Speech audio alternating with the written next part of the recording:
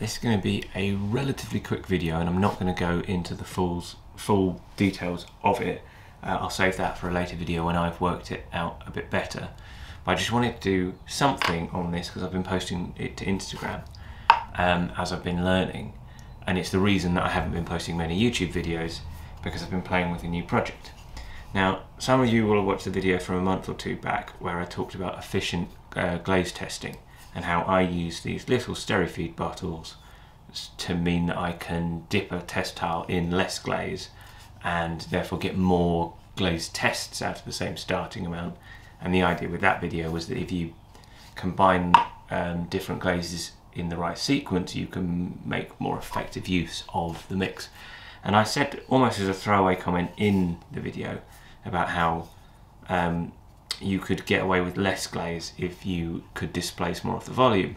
But I hadn't really kind of given it much thought because it's not something you can throw on the wheel. You know, I will throw my test tiles. These are round, so the only way you could throw something that would effectively fill that space is either to make it incredibly thick and cut just cubes of the thrown test tiles the way I normally do them, or throw them individually. So it's not something that was plausible with wheel thrown ones. So I kind of said it as a throwaway thing, but it stuck with me. And it had been an idea that had kind of been rattling around in my head for a while. But essentially, you could slipcast them. And I don't like slipcasting. I've tried working with plaster before. It's messy. Making moulds well is an art form, and it's not one that I particularly wanted to learn. But if you don't take your time, you end up with horribly messy moulds and plaster everywhere. And so it wasn't a process that I enjoyed, and you know, there's a skill to it that I didn't want to. There wasn't something that I wanted to do. But a lot of you will be familiar with Kurt Hammerly and the way he makes moulds, and that appealed to me a lot more. There's a barrier to entry, a very high barrier to entry in some regards, but it doesn't require that physical skill of making a perfect mould where if you make a mistake while making the mould, you get either an inferior or non-functioning mould. You can design something in 3D, and so long as you can then work through every step sequentially of the process that he uses, you can end up with an actual nicely made mould without the sort of manual skill that a lot of mould makers have. Obviously that's in no way meant to imply that Kurt's not incredibly skilled at what he does, but from my perspective he'd moved the skill to a digital realm rather than learning the mechanical process of masking off with clay. When you watch someone who really knows what they're doing but does it manually, like Van Ticky, he makes these incredible multi-piece molds, but he sculpts something and then he sculpts how each plaster piece of the mold comes off the main mold and does it all by hand, and I can't begin to comprehend, you know, that aspect of it. But when it's digital, that I can do. So it appealed to me, but the barrier to entry is you've got to have a 3D printer, and then you've got to be able to design your design, and then you've got to be able to 3D print it, and then you've got to be able to make a silicone mold of it, and then you've got to cast in plaster, and then you've got to cast in slip. So there's a lot of processes to get it to work, and if that's not what you do, then there has to be a good reason for it. Anyway, this seemed like the perfect thing to test it on because it's small, it's easy. If I want to cast them, there's a point to it, but also it doesn't require that much slip. It doesn't require, you know, it's not a huge commitment in the way that trying to turn my studio into a slipcasting studio would be. Anyway, long and short of it is, here are the test tiles. I'll put a picture up rather than just having this still, but they work. So I'll show you everything I've got in a second, but the idea is that you have one of the little SteriFeed beakers, and these displace basically not quite the entire volume. I didn't want them to displace the entire volume, although I could have made them do that, because when it gets too close to the edge you actually start to stick to it and things like that. So you want a little bit of wiggle room, and I don't know what the optimal amount is, and maybe I could have made these fill more space, or maybe they'd be better if they filled less. Anyway, they're what I did, but the idea being that they're little monoliths as well, so you can actually, there's something that you'd want to keep afterwards. They're ornamental enough to be worth keeping. So what I have done is someone very kindly printed this for me, Brizzle Pots on Instagram. So I designed this. This is based on how Kurt does his moulds from my observations, and Kurt very kindly allowed me to bounce ideas off him. So at each step where I've been trying to work something through, if I get stuck, I can ask him, which was very handy. But in general, I was just aiming to replicate what it looked like he was doing.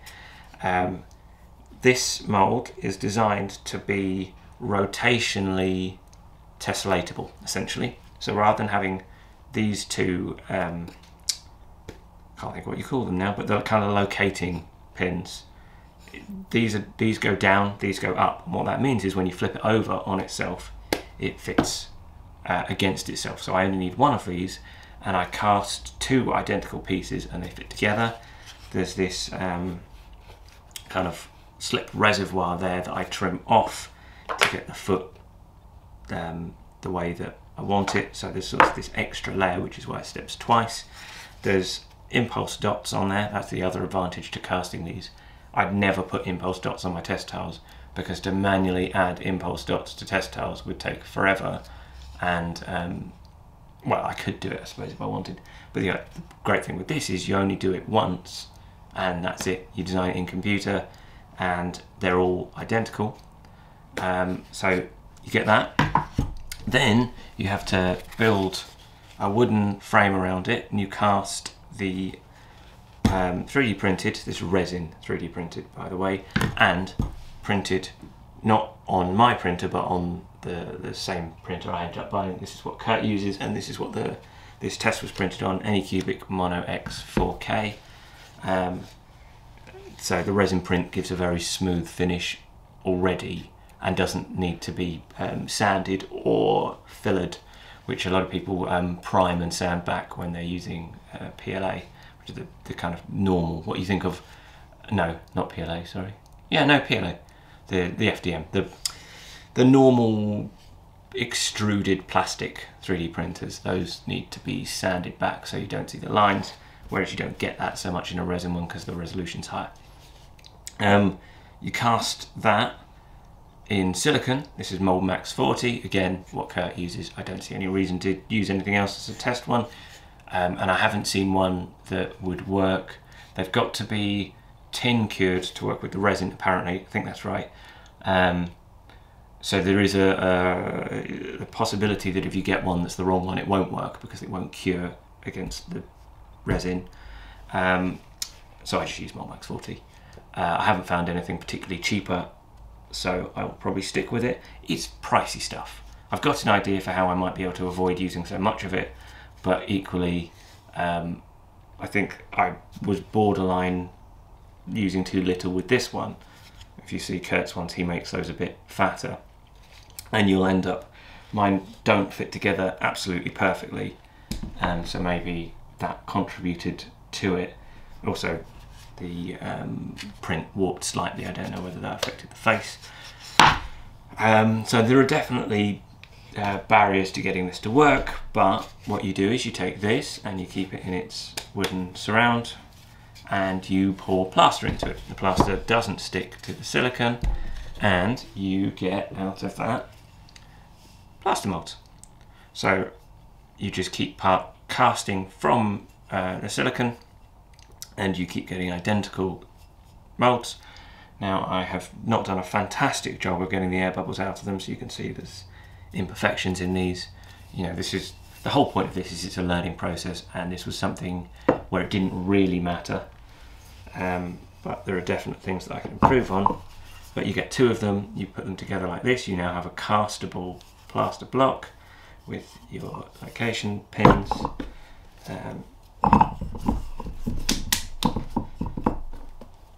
plastic bands around it, and that is now castable. So you pour the slip in, what happens is the plaster sucks the moisture from the slip from the outside in, essentially. So the longer you leave it, the more of a slip deposit builds up around it, and that's how you slip cast.